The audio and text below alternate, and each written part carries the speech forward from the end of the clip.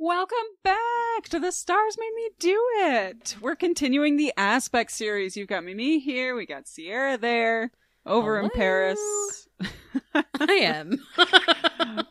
In case you're new here, there's her Coming to location. You from Paris and New York. We sound so legit if we say that. Wow. I mean, is it Fashion Week? I don't know. Anywho. Wow, discombobulated. But we're going to talk about the sun and the moon in aspect to each other. So if you're new here and you just kind of searched because you have your sun and moon in an aspect to each other, either in your natal chart or in a relationship, or it's happening to you right now by transit, this is a series where we're talking about specific planets and how they relate to each other through the 5 most common aspects. And today I'm really excited because the sun and moon are such major, they're like the luminaries. They're such major planets in our personal makeup. Yes, I am really excited about this. And we have another episode out with Mars and Venus that you might have also listened to. And, you know, I just want to kind of say again for this episode that I find myself looking into these aspects so often when I'm looking at my own chart, when I'm looking at my chart in relation to somebody else, or, you know, when there is a transit happening. And it's really fun to kind of hone in on just 2 specific planets. And in this case, yes, the luminaries, which, gosh, what a good word. Luminaries with the sun and the moon. Also, a good baby name. Oh. Luminary. Literally before this, we were discussing, we're like, could gibbous be a great baby name? Oh, like gibbous is Gibbous? a cute name. Oh, I like it. Come here, little Gibby. Like it's a dog. Anyway, I'm not a parent if that's not obvious. We are starting this one off slightly unhinged, and I'm here for it. I know. I'm sorry. It's because I introed. I don't usually intro. But now everybody knows that I'm in Paris. Before we Thank get you. into it, yes, you're welcome. Before we get into it, make sure that you go follow us on Instagram at The Stars Made Me Podcast. You can also follow Sierra at magical.bookclub or me at harveymountain.alchemy and at mimis.me. We also have a Patreon where we have a second podcast. We have a Discord community. You get early access to all of these public episodes. And there's a free trial, so you can go find that at patreon.com/The Stars Made Me Do It. Yeah, and with these specific with these specific aspect episodes, when we are chatting with our patrons in Discord, because this episode does always come out a couple days early over there, you know, our patrons are like messaging in Discord, oh, I have this aspect in my chart, and then, oh, wait, me too, and we're all connecting, or, oh, I had this one, or that reminds me of my, you know, parent, friend, you know, whatever. And there's a lot of putting kind of the tangible real life, oh, I listened to the episode and hey, I'm coming in with commentary on it. How it really shows up. Yeah. So if that is something that you're interested in, that's something that we're just doing on the regular over there on Discord through Patreon. So definitely check it out. And without further ado, let's dive into the sun and the moon. Yeah. So, I mean, I wrote out just like a little bit of what the sun represents versus what the moon represents, like in direct contrast to each other. So where the sun represents our sense of creativity, the moon is more our nurtured self. The sun is about self-expression, whereas the moon is more of an emotional capacity, how much we're able to hold on an emotional level. The sun is the divine masculine. The moon is the divine feminine. The sun is also our willpower. It's our drive. It's what motivates us in a different way from Mars, which also is what drives us.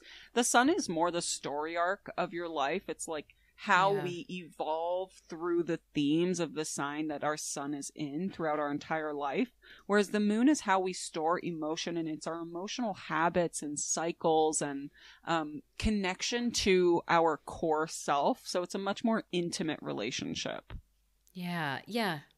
Okay, and then the sun is very brightly lit. It's like a spotlight, whereas the moon is very hidden in the dark. So it's kind of like the very top of your chart, midheaven, versus the nadir, which is the very bottom of your chart. There's such a very seen energy with the sun because it is the ruler of Leo, which is the spotlight energy. It is the main character. Whereas the moon, which is the ruler of Cancer, is much more sheltered and protected and self-protecting. Yeah, like I feel like, you know, go back and listen to our top 3 episode if you haven't yet, because we really talk about how in a person's chart, the top 3 that we talk about being your sun, moon, and rising sign, and go into details on those 3 parts of your personality and how they're really the first 3 things that we look at when we get into that episode. Yeah. When we get into astrology, we really look into our top 3. And just a quick reminder, overview of that is the first thing that somebody meets is your rising. Then they get to know your sun, and then, if they're lucky, they get to know your moon. And so when we're talking about this sun versus moon, this is kind of like step 2 and 3 of the, getting to know somebody. If we take away that rising, it's, the sun being that main character energy. I love that you refer to it as that story arc. And then the moon, I always think of, who we are when we are alone, when we are our most comfortable selves, and when we're with our closest people, because it really does feel like that inner version of us. It's not the external energy that we're putting out there. It's that when we're getting to retreat and have that internal energy just kind of feeling safe. And that's really going to be very interesting as we go over the different aspects in this, because some people might have opposite sun and moon. Some people might have that, kind of conflicting energy with their sun and moon, and some people might have the same. And so that is just, anyways, I recommend going back and listening to our top 3 episode. And before we, I guess, continue going on with the sun and moon in general, have a listen to our inner planets and outer planets episodes if you'd like more information, want to get a little bit more info on the sun and the moon and all the other planets. And also we have an aspects episode, which will, refresh a little bit here, but that'll really give you more details on what the aspects actually are. Hell yeah. We have such a good, well of information when it comes to the basics of astrology, and if you want to dive into something in astrology that you've been hearing about but don't know, we've got an episode for it at this point. Love that. I love that. It's been a lot of work, and if we don't, it's awesome. Reach out, let us know if there's something we're missing, because we'll smack that. I don't know. I won't. I don't know what the end of that sentence is. We're going to smack that. Please let us know if you'd like us to smack a particular astrology topic. Oh, God. Oh, man. Okay. I'll intro from now on. No, I'm just kidding. Yeah, clearly. It really messed with the mojo of the episode of the podcast. Anyway, the last thing that I have written here for the sun versus moon, and these are these are more archaic looks at the sun and moon, is the sun is more a relationship to dad and moon is relationship to mom. But I think that that's kind of related to very strict gender roles of dad is the authoritarian and he's the one who has the fire and brings life, whereas the mom is the nurturing and always the emotional one, which isn't always the case. So I am going to be bringing a little bit of flavor of upbringing into the aspects that we talk about moving forward, but just more traditionally, sun is dad, moon is mom. Yeah. And I, as someone who grew up in a more traditional household, I can totally see that in my chart. How, my sun versus my moon and how that relates to each of those parents. Because I do have that traditional role, or I had those traditional roles in my life, but I can also see that, more external energy being the sun and that more internal nurturing energy being the moon. So whichever, parent figure in your life too, or role model figure in your life kind of fit those roles. Yeah. All right, let's get into it. So for aspects, we are going to be going over, go back and listen to that aspects episode to get a more thorough description on everything. But the aspects we're going to be discussing here are conjunction, sextile, square, trine, and opposition. Those are the quote unquote, main ones that you look at. Those are the energies that we have gone over in our other aspects episode. And they're the first ones that you look at. And you can find more of the minor aspects and have those be significant parts of your chart as well. But basically when we're looking at aspects of 2 planets, and in astrology, the sun and the moon are considered planets, These are the ones that we really go over, that conjunction, sextile, square, trine, and opposition. So starting off with a sun-moon conjunction, which is also known as the new moon. And let's just shout out the very OG episode of you and like OG host Tara, where you did talk about the moon, or was it actually the once in a blue moon episode where Tara wasn't there? So you talked about all the different phases of the moon. Yeah, OG host Tara is a new moon baby, so that's kind of fun too because she's Libra sun and moon. And yeah, there is a much older beginning of the Stars Made Me Do It episode that did go over the moon phases just in general, and it's really cool to have that. I feel like there's the scientific moon phase, you know, when I was like the 4th grade elementary teacher, like teaching my students the different moon phases, because that is part of science that you learn. And then we have the more mystical part of the moon phases where we learn about the energies to bring, what to manifest, what to release, what to, you know, how they align in your life in like a more, I feel like, nature-based way. And then we have the astrology of it, which is, in my opinion, like a really cool blend of both of those things, because it is a pattern of the scientific, like these are the moon phases. This is what's happening. You know, we see the shadow of the moon in relation to the sun, in relation to the earth, everything, how it's all aligning. But we do have specific energies that really do, you know, I guess, show themselves through these different phases. And the new moon is when the sun and the moon are in the same spot, aka when the sun and moon are conjunct. But if you literally think about that in the sky, that is when they are the same sign, and it is blocked out. The light is blocked out, so we have that dark, you know, dark moon. And just that whole idea of the sun and the moon expressing the same sign through their different energies, but aligning in that way is very cool. Yeah. There is such a sense of this person knowing exactly who they are and getting the chance to live their story arc in alignment with how they feel they are on the inside. This is someone who I think is more self-oriented, like more focused on the self than one would originally think, regardless of what sign it's in, because there's such a secure connection to who they are, both emotionally and what they're passionate about and how they want to express themselves. And I did read somewhere that people born on a new moon kind of have Aries energy, and it makes sense for when we are experiencing a new moon as a transit, when there's a new moon in the sky. It's a time where we release the old and move forward, and it's such a progress placement where we're like, okay, what are we moving forward towards now? It's very much like not feeling doubt about where we're going. And that in a natal chart is so powerful because we have this like willpower, this story arc connected to being so in tune with their emotional needs. And this also, like, I know I said that they are self-centered, but they're quite empathic, or have the ability to be empathic because they're so connected to emotion. So just because they are focused on themselves doesn't mean that they're automatically like a narcissist or, you know, whatever. They're still very attuned to what other people are feeling as well because they're so emotionally connected.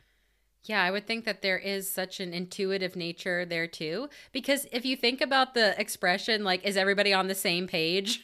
I feel like that's what this is too. It's like, yes, everybody's on the same page because the sun and the moon are here together. We don't have differing views that we came to a compromise on. We are literally on the same page. It's just that we're two different energies that are on the same page.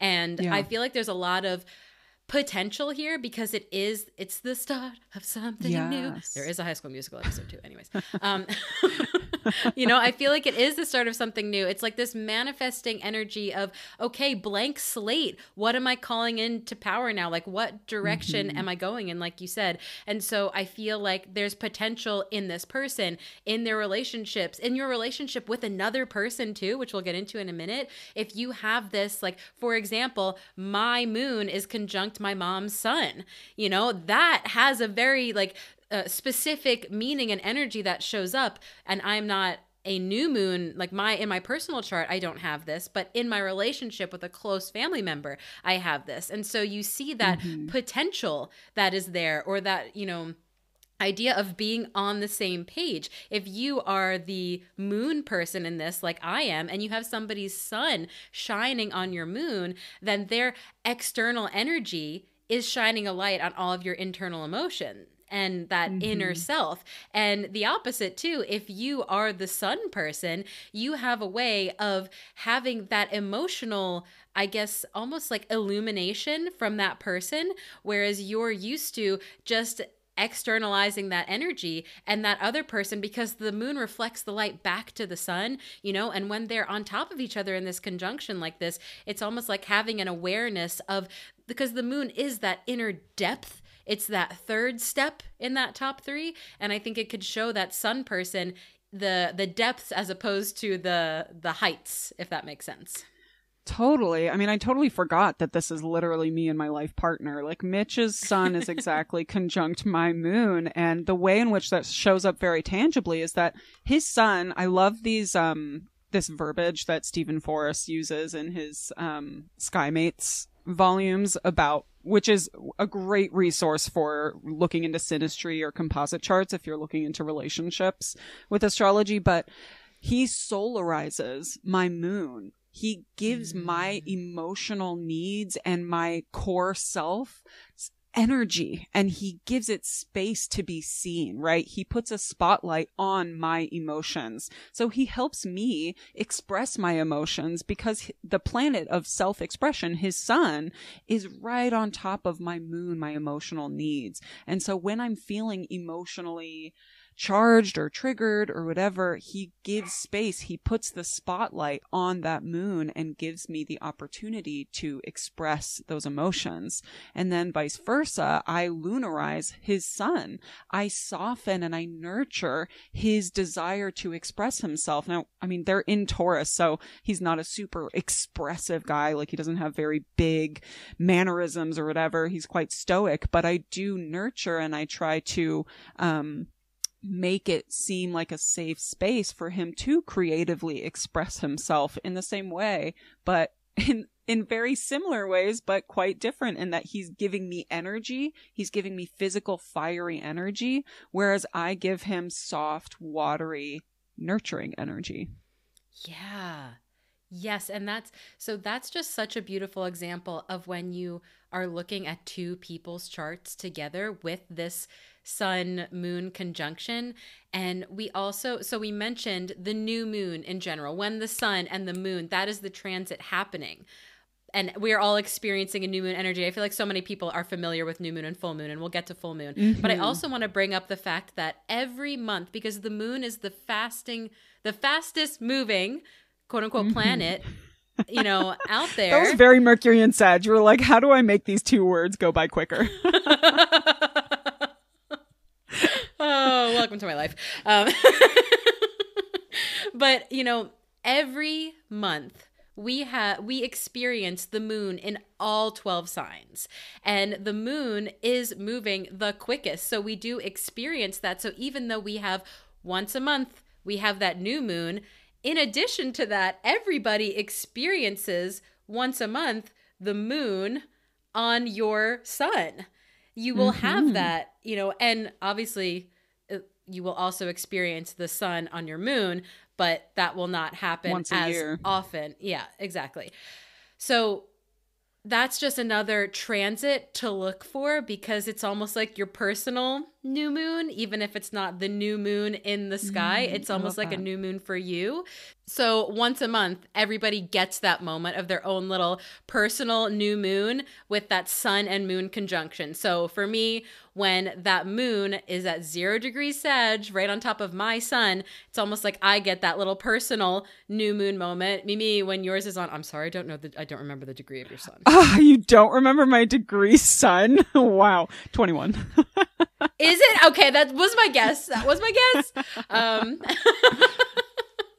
Wow. Can you even call yourself besties if you don't know each other's degrees? Guys, mine is easy. It's 0. Okay, whatever. But when, you know, Mimi has that, when the moon is in 21 degrees Aries on top of her sun, that's like that kind of, you know, new moon transit. And so that's just something else that's really interesting. that happens I with never transits. pay attention to that. I always pay attention to the moon, like returning to my moon, but I need to pay attention to when the moon returns to my sun or when it forms a conjunction to my sun. I also wanted to point out, because you said that the moon is the fastest moving planet, that means that I think that you can have kind of wider orbs with these aspects. I move my orbs up to sometimes even 10 because honestly, that's within the same day of the exact conjunction.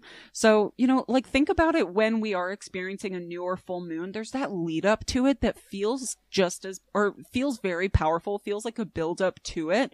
And then when we're stepping away from it, like when the exact moment has passed, we're still feeling the effect of that new or full moon. So if you find that you have sun and moon within 10 degrees of each other, it's very close to the energy of an exact conjunction.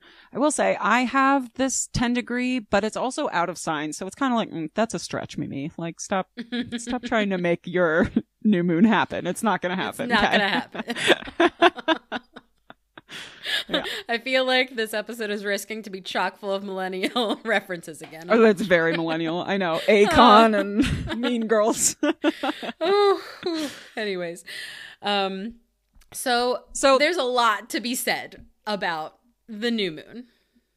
Yeah. And I think the last thing that I have noted down about new moon people, if this is in your natal chart, is that they're so passionate in their endeavors, because the sun and the moon are both very passionate planets in different ways, where the sun is passionate in extremely like a very traditional fiery, creative way. The moon is passionate in its emotion. So when these two are in this conjunction, these natives can tend to have like very high highs and low lows if they're not emotionally regulated.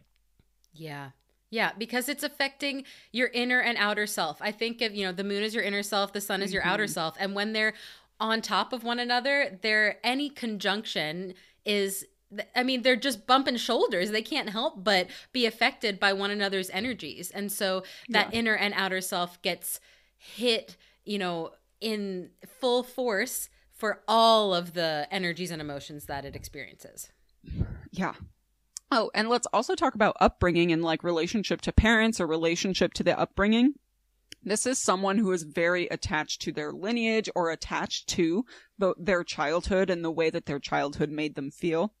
It can be both positive or negative, or it could be neutral, but there is just a very strong connection from who they are now to how they were brought up, which isn't the case for everybody because, in other aspects, we will talk about more secure attachment and how the upbringing isn't so much an active thought in the way that they do things now because it was secure. Whereas this new moon there's very much a tie to it. There can be security there, but there's just very much an attachment to everything that I do now, everything that I'm passionate and that I take on and decide to move forward with now has a connection to the way that I was brought up. So interesting. Yeah. Ooh. Well, much to be said, I feel like with new moon and full moon energy, and we're going to get to the full moon, but before we get to the full moon, we have 2 more aspects to sneak in there because 3 more, baby.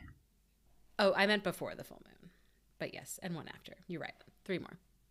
So we have sun and moon in sextile to one another, which is actually very cool personally because I realize I have that in my chart. And that's when it is 60 degrees. Yes? Yeah. So when there is that 60-degree relationship between the sun and the moon, and I'm speaking for myself personally, but I think I'm not alone out there that most often we think of this within signs. You think of, okay, an air sign and a fire sign because we skip one sign in between, they are in sextile to one another. An earth sign and a water sign because we skip one sign, they're in sextile to one another. But when you look at the degrees of it and that 60 degrees, that's when you can determine if it is a sextile out of sign, which is what I have. I have my sun in Sagittarius, but 0 degrees, and my moon in Capricorn at 26 degrees. So they are within that 60-degree orb of one another. So they are technically sextile, even though they're the signs right next to each other. So again, just with all of these aspects that we're going into, kind of like Mimi tried to make her new moon happen, but it's not going to happen. with her sun and moon there. It's just interesting to look at the degrees of it, because you could have a sneaky sextile like I do. You could have one of these sneaky aspects, and just something to pay attention to. But for that's called sun an and out moon, of sign aspect for anyone looking for the vocabulary. Oh, thank you. Thank you for throwing in that vocab. But yeah, sun and moon sextile. What are your thoughts on, I mean, sextile is a auspicious, opportunistic aspect. Yeah, I mean, this is a really beneficial aspect for sure. And I love the word auspicious, especially in astrology terms. This is someone who I think is very secure emotionally. They have connection to, you know, what is important to them, what, who their core self is and what their core self needs in order to feel emotionally safe, secure, taken care of. But they also can sidestep it. There's almost like this ability to, separate or set aside the emotion from what they need to do as their main character, as their story arc in this life. And same, you know, vice versa, where they can set aside from their story arc and connect to their emotions. There's a real secure attachment here. And that also is something that shows up with your relationships to, or relationship to your parents or your upbringing. Typically the sun moon sextile, it shows a native who had a secure upbringing, had a secure and safe sense of home growing up. Yeah. I relate to everything that you just said. And it's so interesting to think. I like the sidestepping thing, because we think about a sextile as being in your peripheral vision. And when you turn your head, you can then see one another, shake hands, make an agreement, but you also have the ability to function separately. Whereas that conjunction that we were talking about, that new moon, we're right on top of each other. We can't function separately because we're bumping shoulders, but this is more of like that handshake. We can reach out and shake hands. And the whole, because, and it does form a stable connection then. And I feel like there is, since it's an opportunity aspect, you know, we don't have to take advantage of that all the time, but if we turn our heads to shake that hand, we can take advantage of it. I do think there's that opportunity for groundedness, for balance, and with the sun and the moon being the internal, external energies, and the fact that they're flowing nicely with one another, I think that could show up as that more like creative or enthusiastic, ambitious. Like I can, my external self and my internal self can be in cahoots, which then just expresses itself nicely. Yeah, they have the same process when it comes to the way that they take in or spend energy. I mean, granted for you, it's different because it is out of sign. So you do have this earth and fire in communication with each other. But for the most part, when we're dealing with the sextile, we're dealing with earth and water in a relationship to each other, which is very internal processing, or we have fire and air together, which is processing things outwardly. So they're in this symbiotic relationship with each other. They communicate really well with each other because they process things the same, but by being in different elements, they offer up a different vocabulary. They offer up a different idea. So this is a really inspired placement. I love that you said ambitious and enthusiastic, because I think enthusiasm is very much in the realm of this aspect, because I think that they're very sociable. They're very popular. They're very fun. These people are people who know what they like and know what makes them feel good, but is also willing to step a little bit outside of their norm. Yeah. And if you think about this in a relationship, if you have your sun sextile to someone's moon, or, you know, vice versa, that is that idea of you guys can turn heads and shake hands and be in nice communication. Okay, your external self and my internal self, vice versa, you know, and in that relationship that we form together, we can be a little more like, you know, enthusiastic and expressive, and we have an opportunity for that balance and grounded energy. Voila. Yeah. I will say, I think one difficult part of this sun sextile is maybe not even for the native, because they might not recognize it within themselves, but for being in a relationship where this is a situation, or being in a relationship with someone who is a sun sextile moon person, is that they can be a little bit blind to adversity, because they do have this very secure sense of self and secure attachment style, which unfortunately is not the norm in our world, or in, if you're playing a drinking game right now, society. Patrons know what I'm talking about. Where secure attachment is not, go check us out on Patreon. We got inside jokes or whatever. Secure attachment is not the norm. And with sextile, this is an opportunity aspect, but like Sierra said, you have to turn your head to shake the hand and to see that you're working with somebody and that it can work well. And so people who have this sun sextile moon can take things for granted, and just be blind to maybe some more challenges or difficulties that weren't part of their upbringing. I really agree with that. I think that in the same way that we'll see it in, or more like the opposite way that we'll see it in a more challenging aspect, that when there is this auspicious aspect and that is the norm for the person, then realizing that there are more difficult aspects and difficult ways. Like if your inner and outer self are so used to functioning in this nice symbiotic way, like you expressed, then without having, you know, information being presented to you, opportunities to learn different perspectives, then you're just used to those two energies working really well. And then it could be blind to some of the other, I guess, possibilities of which, you know, people have experienced between their sun and moon relationships. Yeah. Like without challenge, without your security having been challenged, there's a bit of a difficulty understanding internal challenges within others. And if that's happening in your relationship, there just needs to be a little bit of that communication, making sure there's full transparency. Yeah. And when it comes to transits for a sun moon sextile, I feel like that's one that I just don't really look at. Yeah, I think we as like in any of these aspect episodes are going to be like, I don't really pay attention to sextiles too much. It is of the major aspects, it's the most minor, I would say. Yeah. Because it is more subtle and there are so many more like in your face opportunities with trines. Yeah. I feel like I would pay attention if the sun was sextile to my moon, because it stays there longer. The sun is slower moving than the moon. A full day as opposed to like 4 hours. Exactly. Yeah. So I think that that's something that I would pay attention to more. But in general, I would pay more attention to that conjunction like we talked about. And then, yeah, we'll get into the trines and oppositions. I'd pay more attention to those. For sure. So any more notes on the sextile, or are we good to move on?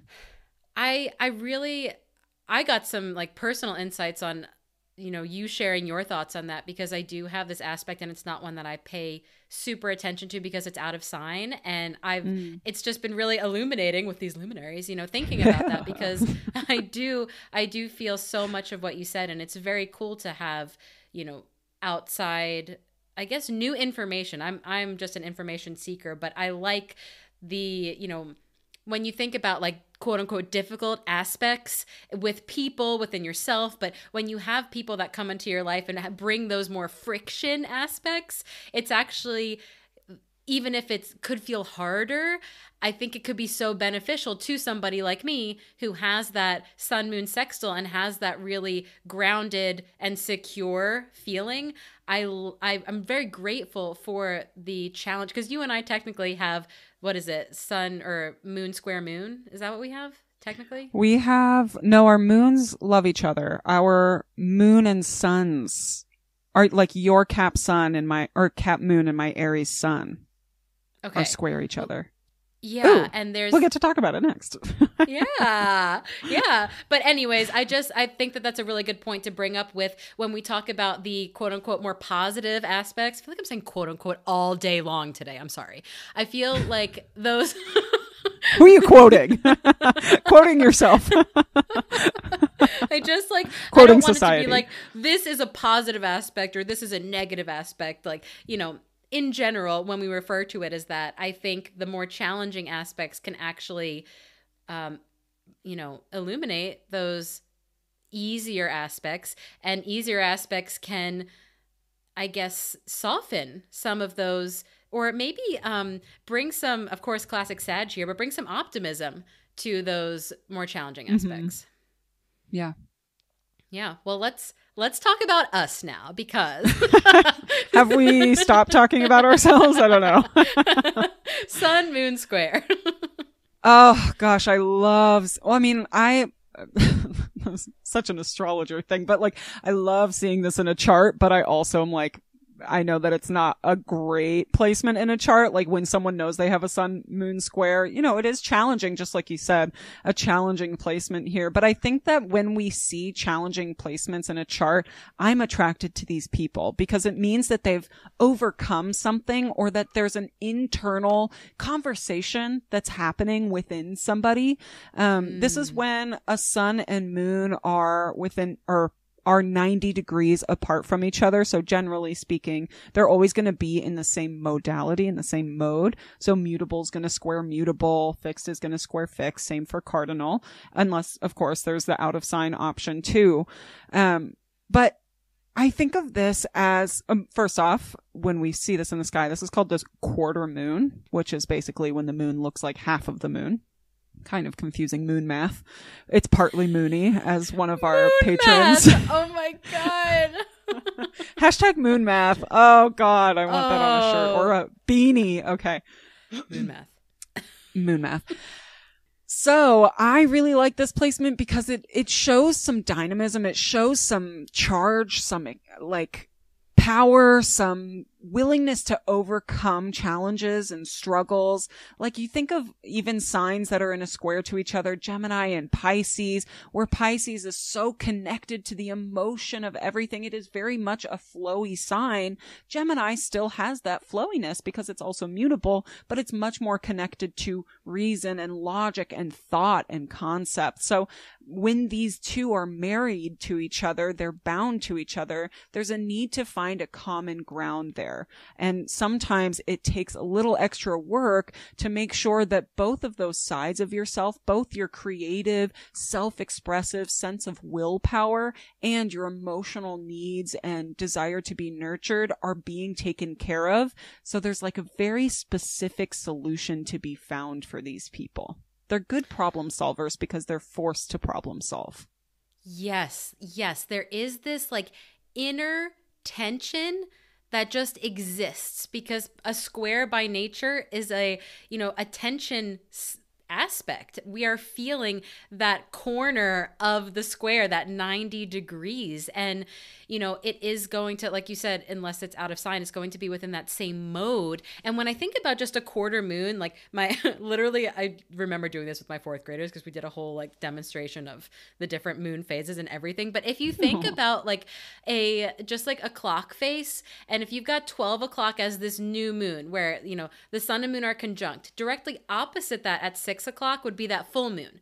That's when we are in the sun and the moon, which we'll get to in a moment, but that's that full moon. And then the 3 and 9 o'clock, those are the quarter moons. Because if you think about, there's 4 different elements and we're going by mode here. And so if we have the same one on top of one another, that's that new moon. And now we've moved either to 3 o'clock or to 9 o'clock. That's that quarter moon. We've made that hard kind of square line, but it's also like just a really I'm such a visual person. I'm such a face clock person. I love to have a face clock. I'm not a digital clock person. I feel like there's something very pleasant about that shape too, because we're very aware that they are, I don't know, like you said, they're relating to one another, but we've got space between the two of them. We're not halfway there. You know, we've got a decent amount of space. They're in their own domains. They've got just enough space where they really are ruling themselves, but they have to find a common ground with one another.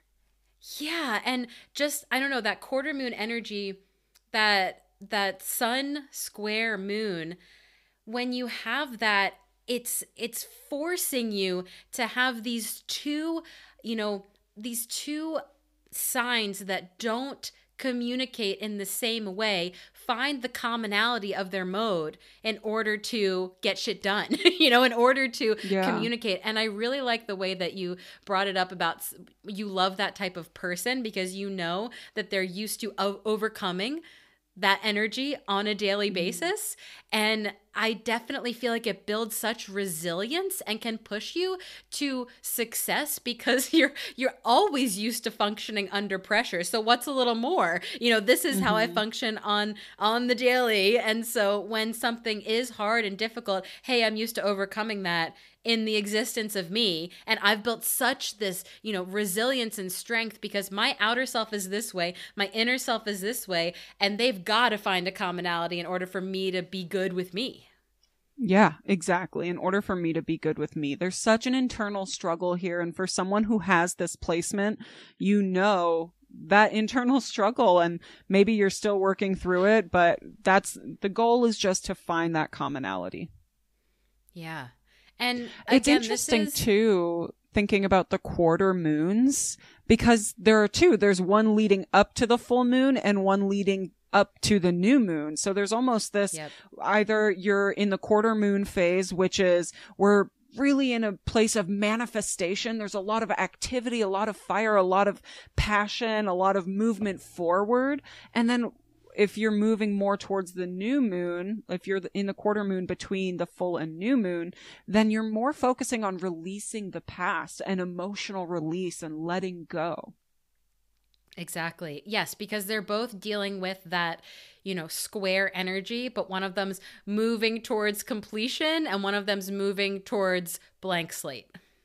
And then, in a relationship, that's us. I kind of like that because we do push each other, and there is friction when one of us doesn't want to be pushed, like you have to be in the right mood. We both have to be in the right mood to accept that we're here to push each other, because it's Aries and Capricorn too. We like future progress. We like to move forward. We like to be efficient. And so when we're both in that efficiency mode, it's great because we push each other in different ways. But when we're not in that same efficiency mode, there is that friction. There is that tension. We have to be like, all right, to your corners. To your corners.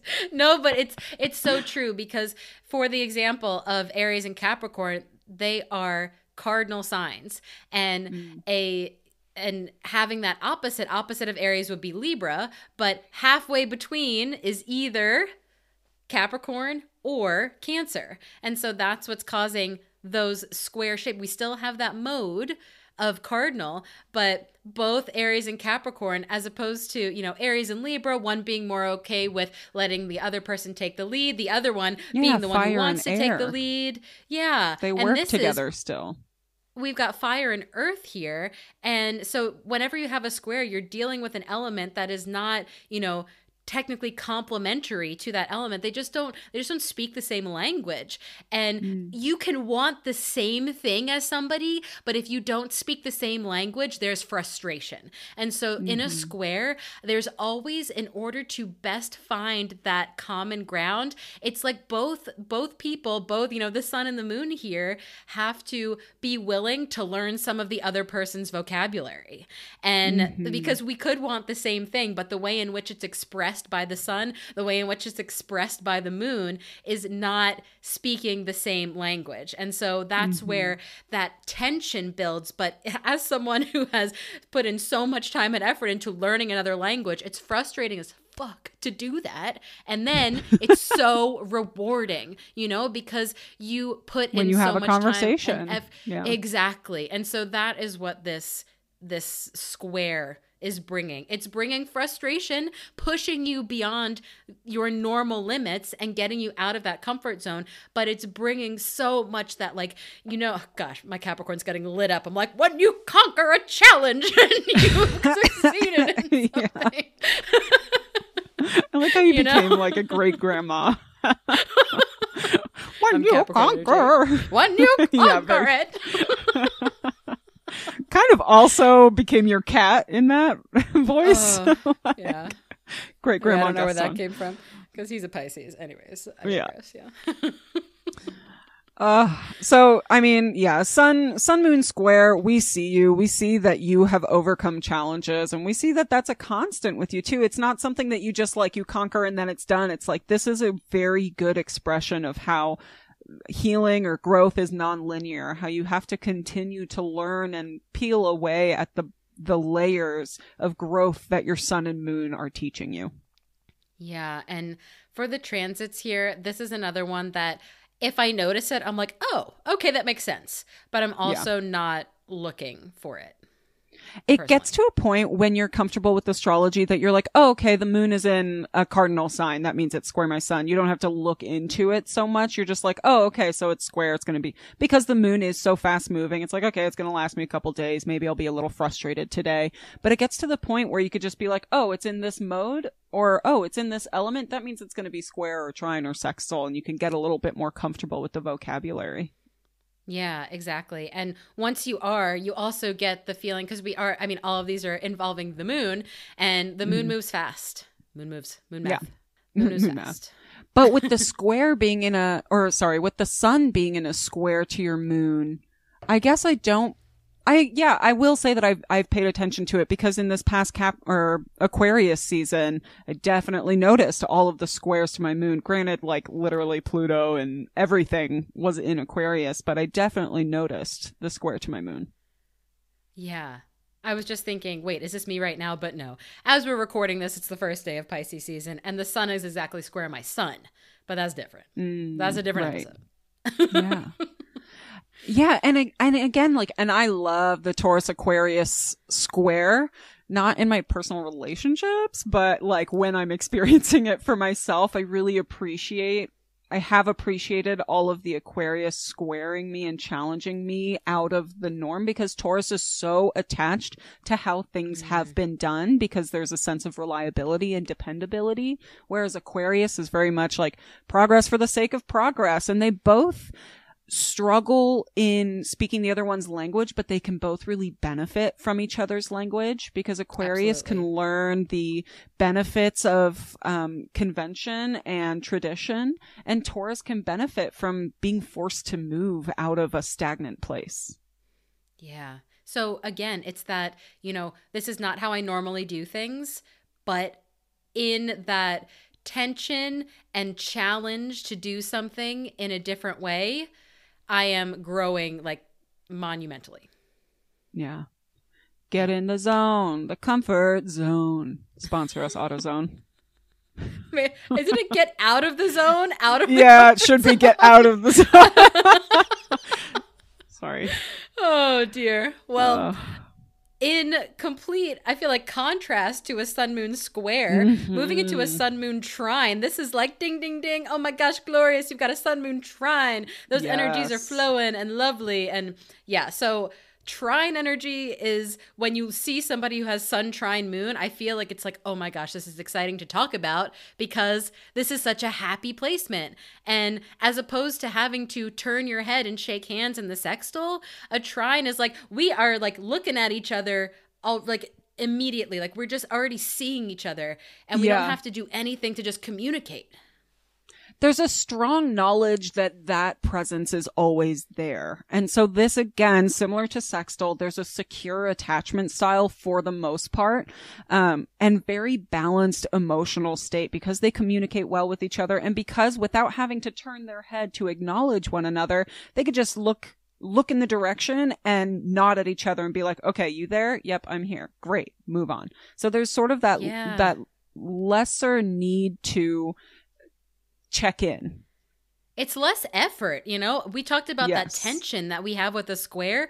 That is a lot of energy and effort needed to be exerted to, overcome that energy. And this is an easy flow of energy. And unless it is out of sign, in a trine, it just means that sun and moon is in the same element, essentially. So if you think about, if you have your sun is in Aquarius and your moon is in Libra, they are both air signs. That is sun trine moon. Or your sun's in Aquarius, your moon is in Gemini, sun trine moon, and any of those options. And then same with the 3 earth signs, fire, water. Yes. So it can be out of sign, But normally when, we're just thinking of that kind of like, oh, the sun is trine my moon today, because it's within that sign and it's within that element.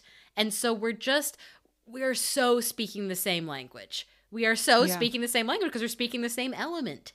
We're made up of the same stuff.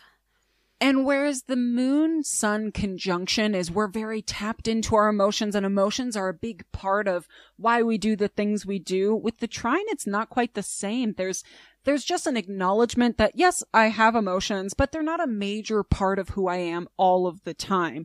It can help dictate maybe some of my actions and some of my desire to express myself, but I don't feel the need to make everything I do about who my core self is. These people are super easygoing and can tend to be very accepting personalities. I mean, I think about both Mitch, my partner, Mitch is my partner, and my mom have, same element, sun and moon.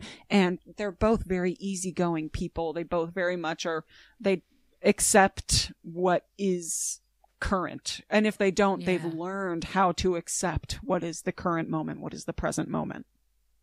Yeah, with trine energy, it's not something that you are always aware of because it's so easy flowing. It's just always happening, that a lot of people tend to notice your trines before you notice your trines because it's so obviously happening that you're not even aware of it anymore or at all. And then someone's like, yeah, you're really, good at being your inner self and outer self and accepting of both emotions and external needs. And it's like, oh wow, am I? Yeah, I guess so. That's just how I am.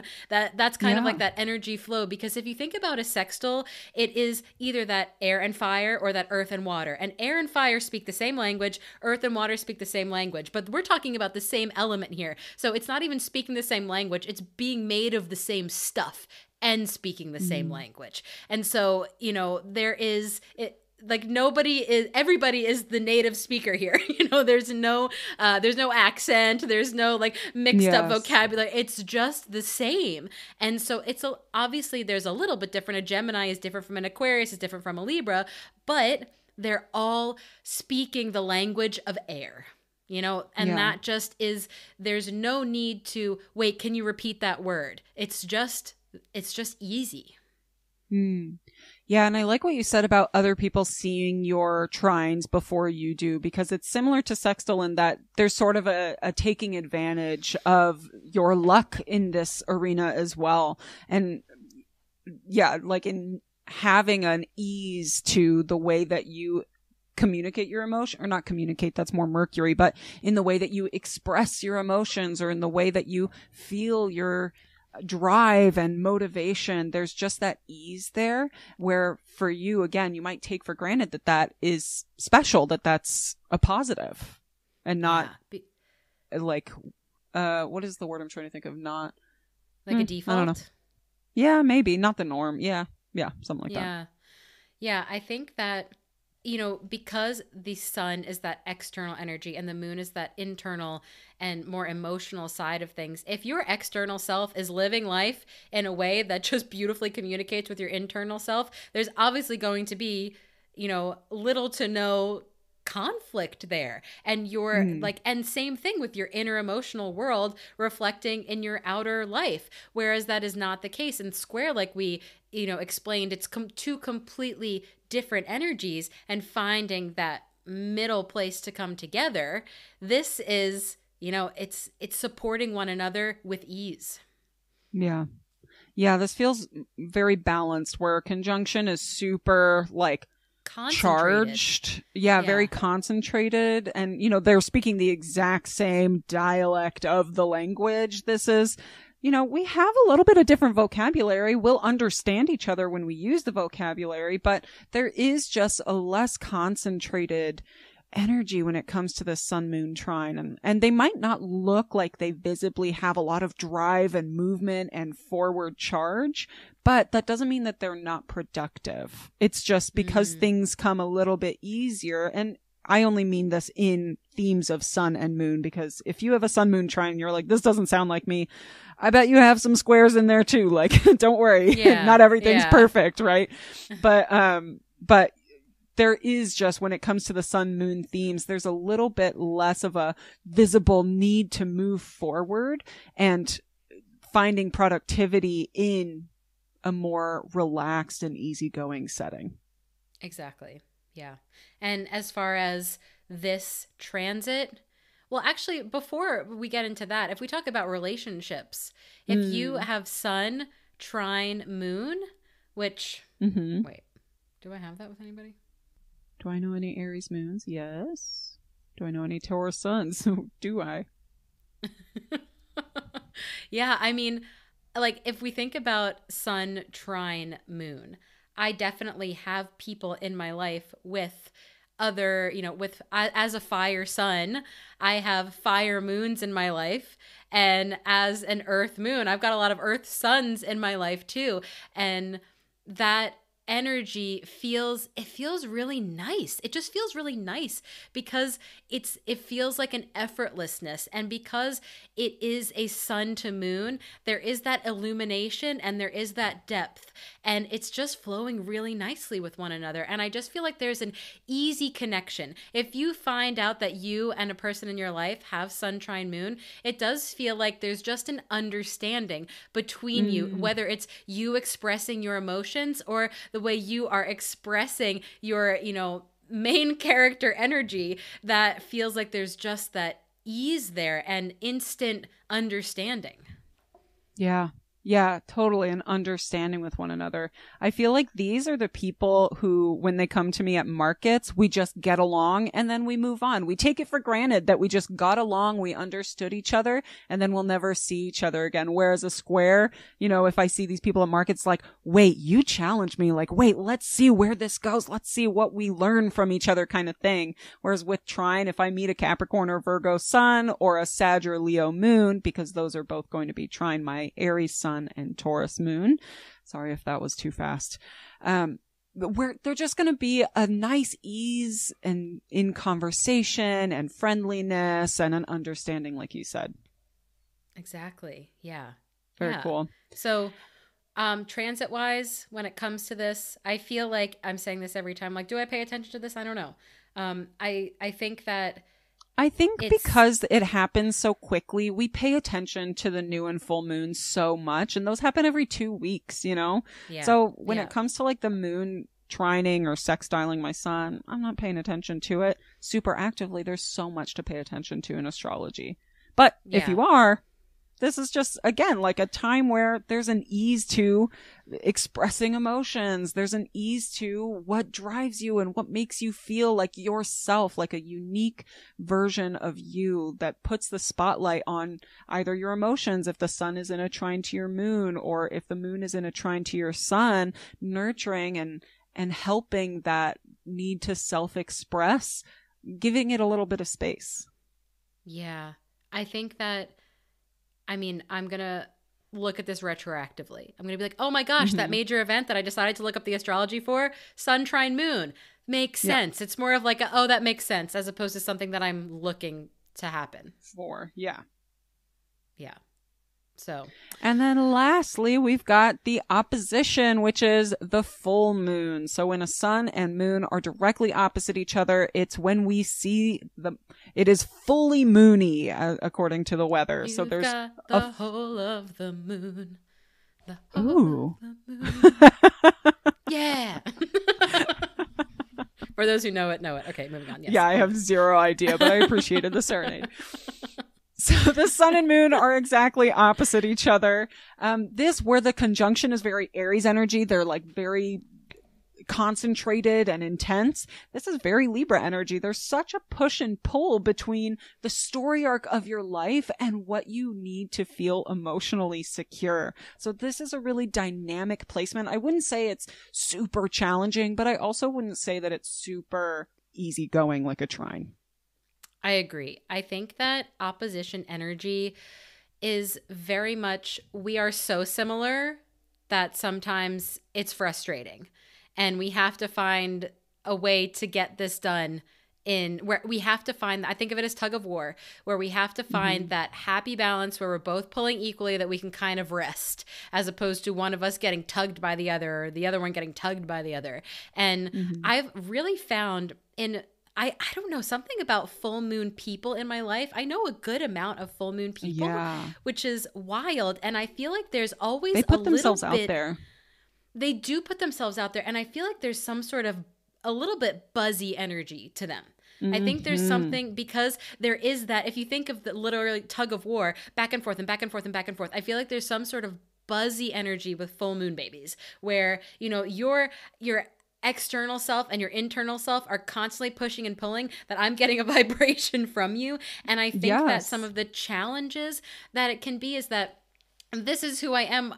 Oh, wait, but I'm actually exactly the opposite that too. And there's the idea of two, not even just two truths existing, but two opposite things existing. You know, if you think about like the Leo Aquarius axis, Leo wants to be in the spotlight and the Aquarius does not care about being in the spotlight. And if you are a full moon baby with Leo Aquarius, both of those things are true for you. It just depends on the, you know, the area of your life in which you are seeking spotlight versus which you are seeking, you know, the behind the scenes energy. But they are both true. And so I feel like some of that buzziness comes from the, you know, wait, but both of these opposite things are true for me. And I need to find a way where we can both equally tug so we're, you know, at peace as opposed to constantly going back and forth. And that's going to be true for any sign with that, you know, full moon energy.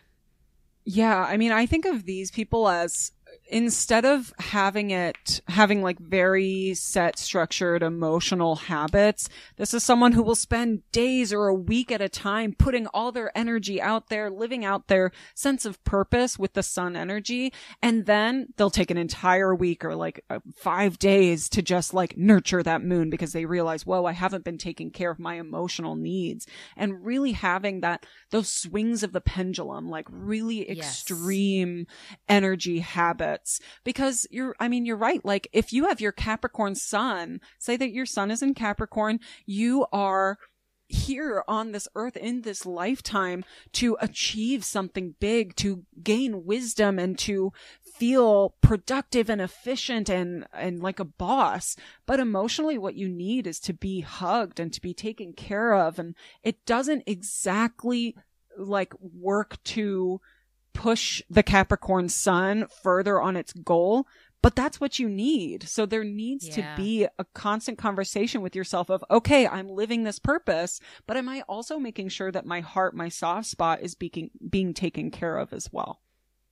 Yeah, it is. Full moon natal energy is just so fascinating to me.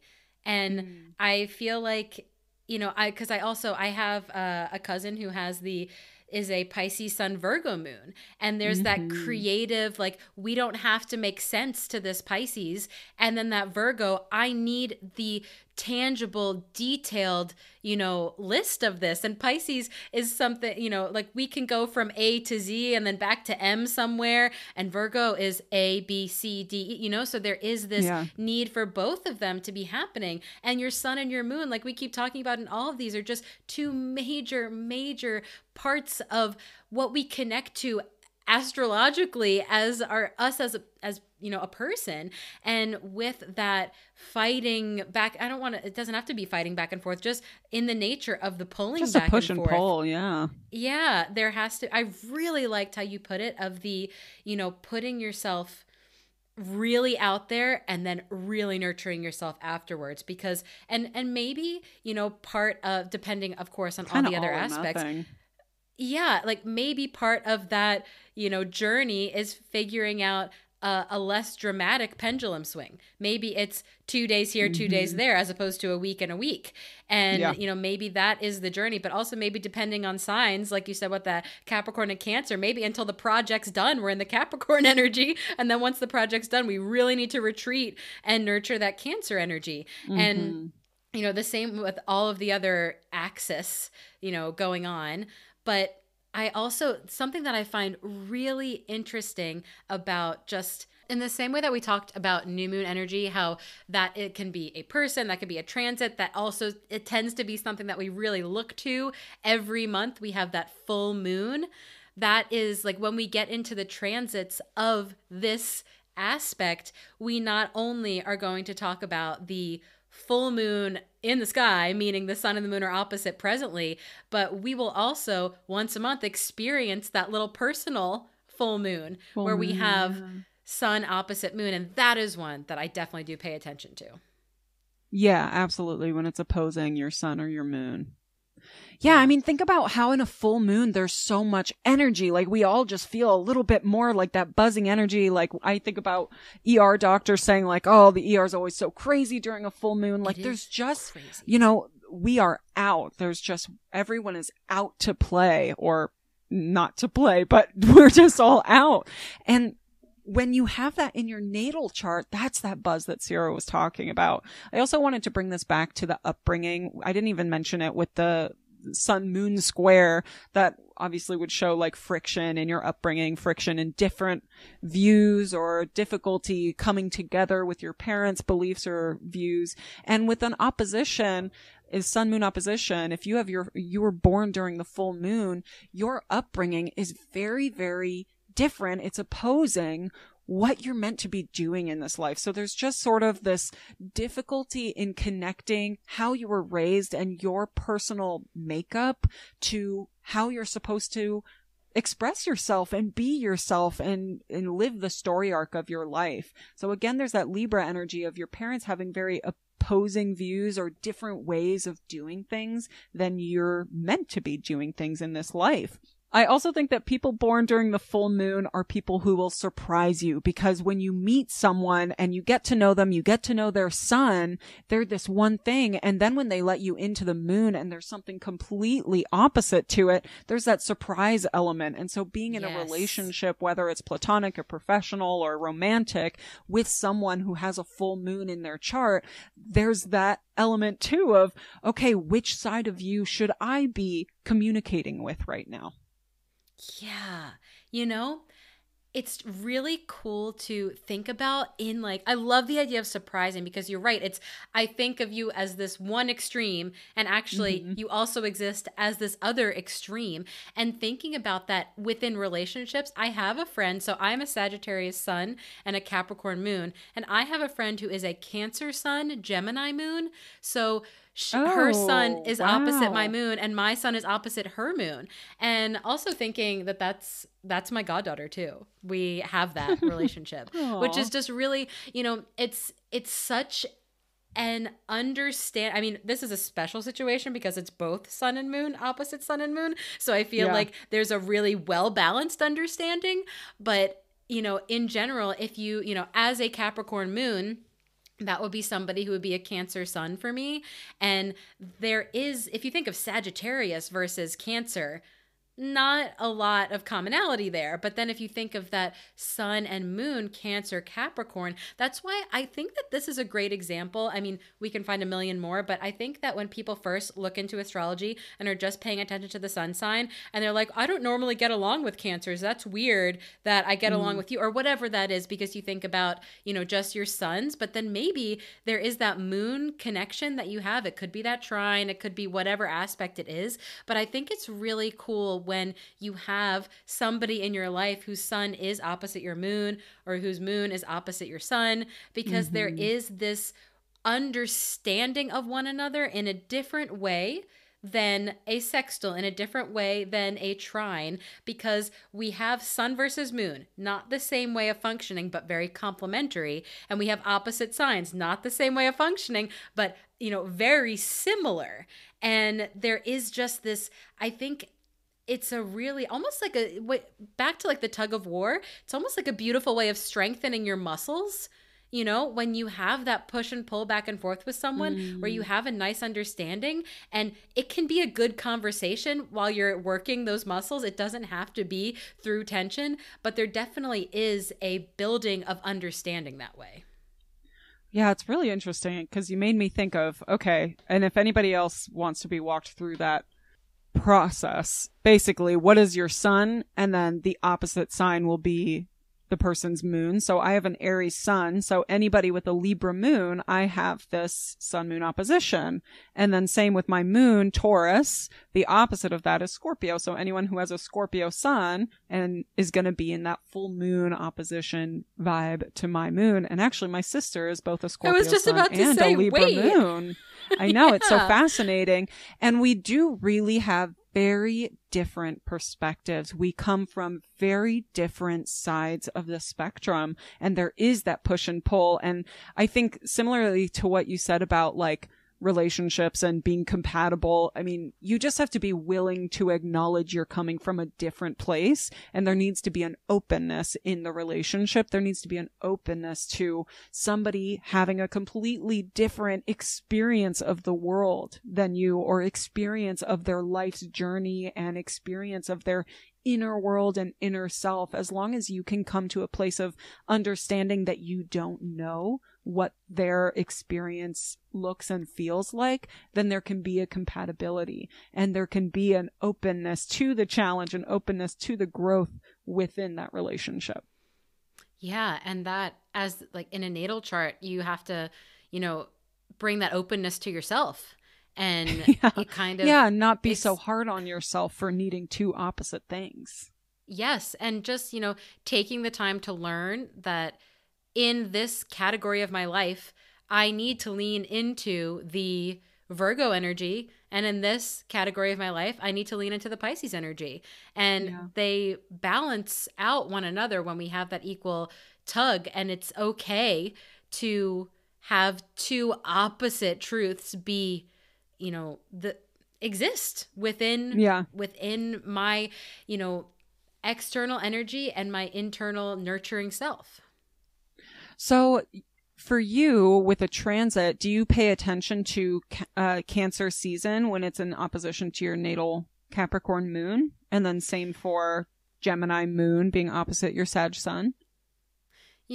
I feel like I pay so much attention to the moon that I would pay attention to when the moon is opposite my moon, when the moon is, maybe opposite my sun, because I'm constantly aware of what sign the moon is in. That's just how I live. We both have the like widget on our lock screen. Get yourself the deluxe moon app and then make it a widget. And then whenever you look at your lock screen, you see exactly what sign the moon is in and what phase it's in. Deluxe moon, you better sponsor us. Come on now. Please do. Oh my gosh. It is great. But that's what I'm so aware of that. I would say that I pay more attention. Oh man. I was going to say in Gemini season, but I don't know if that's the case. I think I do pay attention in both Gemini and Cancer season, because I know that is activating my Sagittarius and Capricorn placements, but I'd like to pay more attention to it. I think that in general with full moons, I pay attention to the full moon more so than the personal one that I'm getting to experience, but I love the idea of doing that. And when there is a full moon on an axis that is very present in your chart, like when I have a full moon in Scorpio, I know that that moon is opposing my natal moon in Taurus, and the sun is forming a conjunction to my natal moon in Taurus. So you're getting this really strong energy. So that's when I mostly pay attention to, full moon vibes in my natal chart, is when there is an actual full moon or new moon. Twice a year, you're going to get a new and full moon, or 4 times a year, you'll get new and full moons that are activating your sun and moon axis. Exactly. Yeah. I pay attention to the one that's happening. Like if it is the full moon in Capricorn, I know that as a Capricorn moon, I'm paying attention to that, but I like the idea of paying attention to the Cancer moon. Sorry. I like the idea of paying attention to it really Cancer is moon math. Yeah. Oh like having to figure out. Yeah. Paying attention to when the sun is opposite my moon. And that is really interesting to dive into more. Yeah. Ooh. So there you have it. Those are the 5 major aspects dealing with the luminaries and how they relate to each other in those different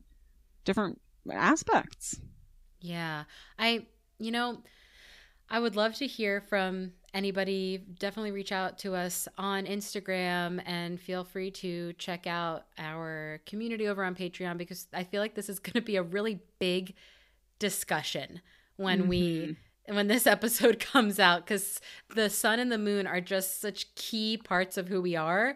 And they're some of the first things we learn about ourselves in astrology. And I'd love to hear from people who have, these different aspects that we mentioned. And also a reminder for those who are a little more comfortable with the, getting into the depths of astrology, remember that you can look out of sign based on the different degrees that's going on. And again, go back and listen to that aspects episode that we have, because that'll just give you more details on all of the different degrees. Yeah. Alrighty. Well, Mimi, why did we talk about the sun and moon aspects today? Because the stars made us do it.